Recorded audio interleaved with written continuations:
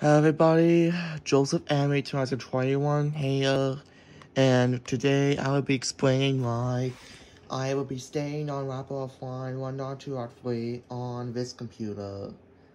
So basically the reason behind that is because the version 1.3.0 of Apple offline does not work on this computer, because saving keeps failing every single time I try to put in a music file thing or TTS, which is very annoying.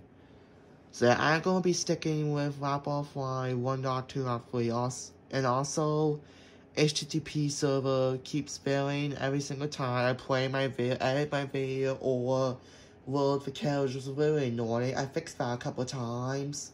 Now I just don't feel like using Web Offline 1.3.0 anymore.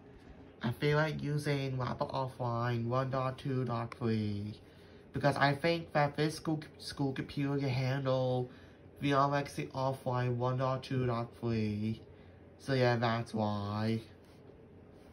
Yes, I know that 1.3.0 is the latest version right now, but that doesn't work for some reason. I've tried fixing it a couple times, but it just keeps on failing every single time because of the HTTP server. And yes, about the VR Remaster, that also works fine. It's just that for Web Offline, I'm referring to the school Web Offline. VR Remaster will still be used. It's just for Web Offline that we're having to deal with. Because what I'm using Web Offline for is some school stuff a bit, and the importing, like the importing of music. So I keep some music on there every single time you create a new video.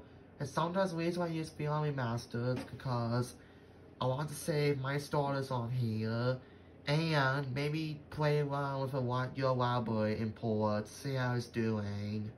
And right now, the duration for it is inaccurate, the name is fine, it's just the duration we're worried about.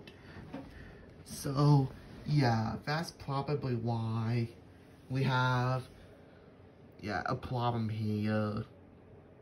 So yeah, thank you all for watching this video. Make sure you subscribe, turn on notifications, and I really hope to see you all in this next video upcoming. See you later, peeps!